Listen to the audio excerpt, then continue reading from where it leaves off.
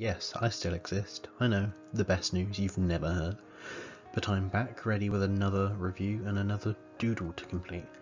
Of course, the next episode of Doctor Who to talk about. It's a fun one for me. It's The End of the World by, again, Russell T Davies. Going straight into the concept like last time, and in fact, I really enjoy this one.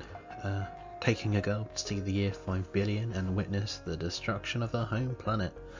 Wow, what a way to make an impression. It, definitely did with me. I gave the concept a score of 9. It's all really about an upper class alien party with a scheme around mass murder and profit. I really love it. Sprinkled with themes of morality and identity with an occult shock for Rose, this is such a fun idea, and always now look back at it so positively. I always like the concepts and ideas Russell has for his futuristic stories. They always come off so well. Writing for this episode, to be honest, is kind of both great and bad, but mainly my love for this story scores it an 8. The great bits fit around the Doctor and Rose. They really have some great interactions. The scenes they share really build on both of their characters. Rose's fear is so real. Mainly the shock of what's happening around her is something I don't think we properly see anymore with companions. I especially love when Tainted Love is played. She has a scene of just literally gawping at all the aliens around her. It's quite a scene to take in. Nine and Jabe have a great character moment, especially when they're trying to fix and the heating and seeing what's going on. You can see that more is building on the Doctor's past, of which when they mention the Time War and his past with the Daleks, both characters really have time to explore themselves. Especially one line that sticks with me that the Doctor says in response to letting Cassandra die was everything has its time and everything dies. It's such a strong line for the Doctor to say quite early on in his era. Russell really just shows ability to give cast great material to work with. The bad does come in the form of Cassandra, not the character. I really do love her character, but to me she comes across so obvious, the main suspect.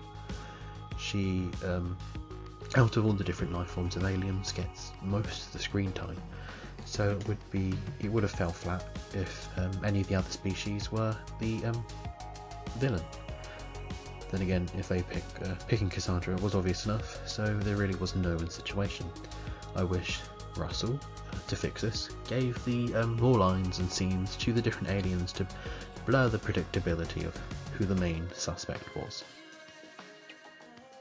The long-running director from the Russell T Davies era, Euros Lyn, debuts with this first episode of Doctor Who, and he doesn't disappoint. Using Davies' script, the type of futuristic atmosphere that I like to see is made.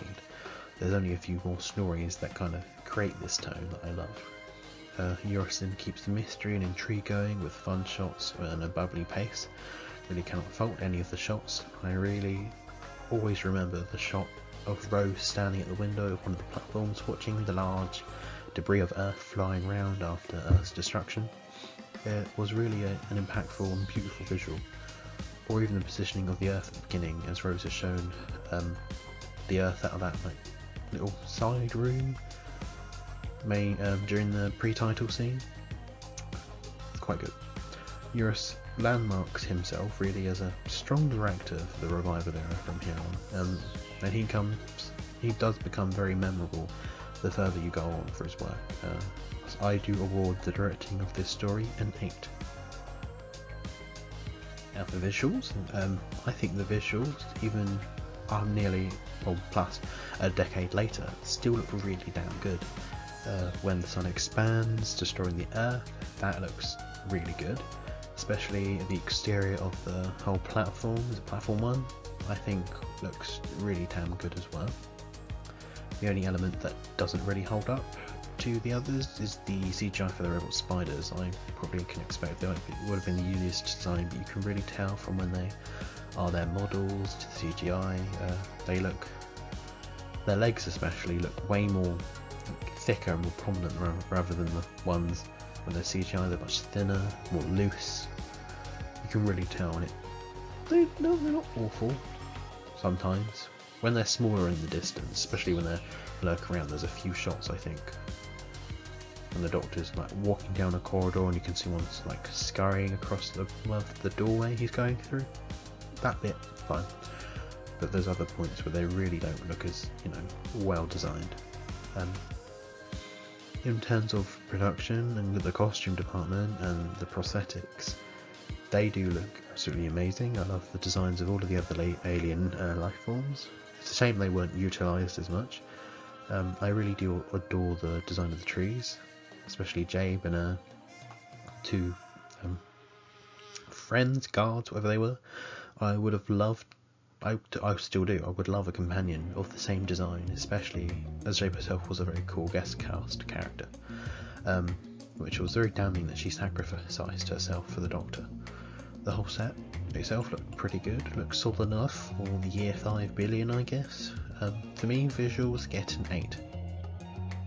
Now for music, I scored the music a 10, the highest of the high. I love the fact that they used Britney Spears' Toxic and labelled it as a traditional ballad, as everyone was readying for the song to expand. I love that as a line. It's one of my favourite of the story in the series. I would have drawn that, but I already had some set ideas. Murray Gold himself switches up by creating some really great atmospheric scores to dress the scenes. He adds some great pressure to the damning time frame, because it's very close, because it's all kind of set within a small amount of time in comparison to other stories. This is all set in a small amount of time.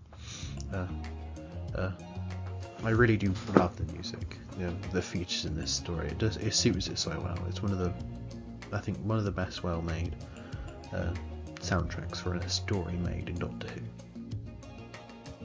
The cast for me in this story are top notch once again, really. I love every single actor and their effort they put in. Chris and Billy put on some grand performances once again. They really sell themselves as the stars of this show, especially during the last 5 minutes. Together they show how much of a powerful, dynamic Rose and Nine are. I do love the surprise appearance of Jackie during that phone call to the past. All of the guest cast are well performed and amazing, especially Cassandra. It's a fun and saucy, prominent character of the story. Jabe herself was a very compassionate and warming role. Honestly, I really do love the whole ensemble cast. They did a brilliant job. That's why I give the cast a 9. For the ending, I did feel the resolution for the story seemed both simple and not quite brutal in ideas. The main to resolve the whole burning to death issue was to merely just protect and shield it from burning to death, which half saved some people, half didn't, which I thought was quite damning. It's quite good.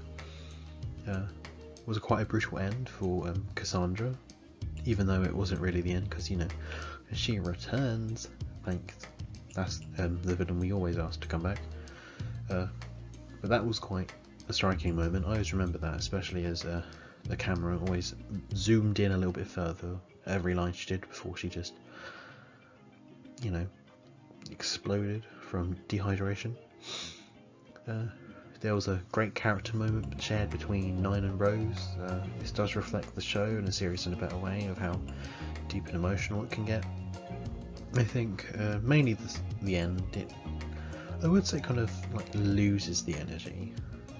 Not necessarily as a bad thing, but I thought this could have been a better way to have maybe more of a bitter end for this story for Rose, reflecting maybe a more darker world than maybe she would have expected, because mainly near the end we get like a touching moment between her and Nine, maybe more of a, you know, upsetting outlook on everything. Would have been a bit more, maybe a bit better for me. I'm not sure, but I'm not opposed to the ending that we've got. I award the ending a 7. The threat, I did find the threat a little bit difficult to, you know, differentiate. The sun expanding and the heat from it was more of a villain as much as, you know, Cassandra was with her robot spiders. I did give the threat a 5, because even though the repeated meme gang with their robot arms and brooding appearance, they didn't really do much. Except from, you know, backhand Rose and keep her in a locked room. That being said, the idea of being burnt alive is so horrible itself, especially, you know, by an expanding star, so the cause of concern for that was a massive threat. I do like that, though Cassandra herself, alone, especially when she was put alone, she wasn't really much of a threat, so alone herself, she isn't really much, so that's why the score's a bit lower than it is. The reaction, I give my reaction an 8, mainly because I think this is a story that's really fun. I love the humour of the story, I love the emotion, the ideas, they're quite powerful. I actually really remember disliking this story when it came up to rewatching the show. I always, especially when I was around 10 or 15, I kind of really despised the story, thinking it was boring and dull. Of course, now looking at it, I really enjoy it. I guess probably I didn't understand it fully. Now I do, and appreciate it for its fun ability to be weird in the realm of science fiction. Whenever I watch it now, I always seem to be smiling. I think maybe this could be me just missing the feel of the Russell T Davies era, but it's just a general gem to watch now. For the likability of the story, I think with my reaction, this is an episode that I have changed my opinion on over a matter of years. For me, that often is a rare thing. There are a few episodes that I have looked back on and wondered if I was a bit numb in the head when I was rating them. It can be hard to remember with such a social impact from the fandom whether you should or shouldn't like an episode. Of course, you shouldn't be, you know, conforming to what people are thinking. Have your own opinions. It's kind of better for that. I don't really know where the End of the World sits with the general consensus, but you know, I really enjoy it. I'll give the likability of this story a 9.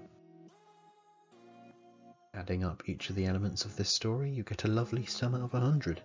Overall, I give the End of the World an 81 out of 100. Simplified maybe to an 8.1 out of 10 if you want. Which is odd because I always remember scoring this lower than a 6 in every element. It was always at the bottom of my rating list, never really looked back at it with a fond state of mind. But of course, how times have changed. Oh well, that's it for this review. I hope you enjoyed at least something about this. If you know the show, you know that The Unquite Dead is next, with a writer/actor I have mixed opinions on. To show your appreciation, you know what to do. Use that thumbs up symbol discussed in the text box selection below. And to keep updated with future uploads, click on that red oblong. Thank you for watching.